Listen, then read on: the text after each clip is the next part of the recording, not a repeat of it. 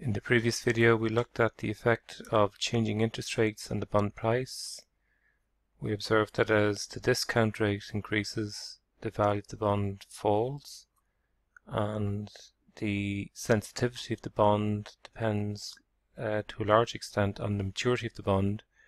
For longer dated instruments, we tend to find that the bond price falls more dramatic, particularly when rates of interest are low.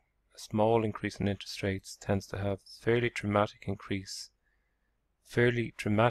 impact on the bond price. So the bond increasing in the interest rate tends to reduce the bond price dramatically when the maturity is high, and less dramatically when the maturity is low. So maturity is low here, it's a 3-year bond. An increase in interest rates tends to have a smaller effect than when the bond maturity of 30 years, small increase in interest rates tend to have a much more dramatic effect in terms of the change in the bond price. So we can look at, in addition to the bond price, we can look at this question from another perspective and incorporate in what's known as yield to maturity. Generally speaking, we actually know the bond price. The bond price is a price that gets reported in the market.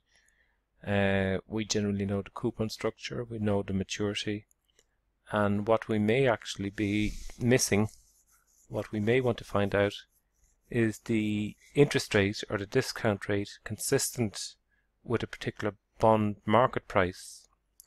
So one relatively simple way of estimating the yield to maturity in a bond is to, let's take the example we're just using and copy, and we might say, okay, we have the same information as before, but it may be, what if the bond price was equal to $1,100? Okay, so what interest rate, let's say this is a 10-year bond.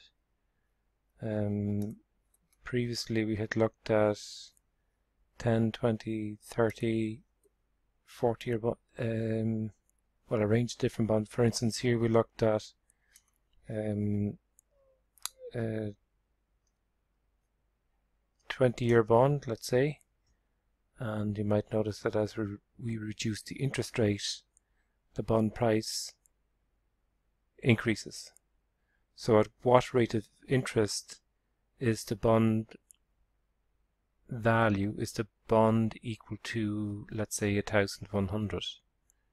Okay, so if we had this information, copy, and we went and we pasted that again, we might ask, at what if the bond price is equal to 1,100? What is the yield to maturity, or the consistent discount rate? Okay, so we're looking to find, now one simple way of doing that is we could go to goal-seek. So again, this would be data, what if analysis, goal-seek, and we would say set the value of our bond equal to the 1,100 by changing the discount rate, and the discount rate here is 0.06, and hit return, and we find if the interest rate or discount rate is 5.19, the bond price would be 1,110. And again, if we go back to, if we substitute back in, let's take that value again, 5.19, and we were to put it here, 0.0519, I think 04, just verify that, 51904, and of course it should be a 20-year bond, then yes, we get 1,010. Okay, so we can do this through trial and error. I mean, that's one approach, and typically there is, if we go into our notes here, I can show you a technique known as interpolation, and we could verify the value, you know, could ask the question, if our bond price was, if we took this as our question, copy, paste, and set up the spreadsheet here, paste, what is the rate of interest consistent with a bond price of 1,010.77, where the coupon rate is 6% and the time to maturity is 3 years? Well, it's a payment once a year, the coupon, it's a 3-year bond, and we're looking for a bond price. We actually know the answer to this question because the value of the it should be 5.6%, but if we, because that's the original example we set off using, but we could use gold seek, set the value of this cell where we've estimated the value of the bond to a value of 1,010.77 by changing the discount rate, and we get a value of 5.6%. So we could use gold seek, and that's a very handy tool that's available in Excel that we can call upon to estimate the internal rate of return on a bond or the yield to maturity. But in addition, we could also use a specified function, and that function I have written here. So we might just copy it into the developer, into the module. Okay, so basically it calls upon the function we've already developed, and using a bisection technique, it estimates the yield to maturity consistent with the bond price. So let's take this code, put into our developer, into Visual Basic. So let's put it down below, paste, and we can remove this. And basically what we have is, if we know the coupon rate, the time, the maturity, the face, the periodicity of the bond, and the market price, the target, if you like, is the market price we observe, we can estimate, this function will estimate the yield to maturity. So let's just see, does it actually work? Okay, so let's copy that function, copy, and go back into our spreadsheet, and we could instantly start from 6% again. So we get a power value of 1,000, and then we could paste our function. So let's just do it here and paste again, and we could say equal to, and then we could say, okay, CPR, the coupon rate is 6, the time period is 3 years, the face value of the bond is 1,000, the maturity, the periodicity of the coupon payment is once a year, so 1, and the target value we'll just enter in manually for the moment, 1,010.77. So we're looking to find the interest rate, discount rate, or yield to maturity consistent with this bond price. Okay, and the other bond details. So let's hit return,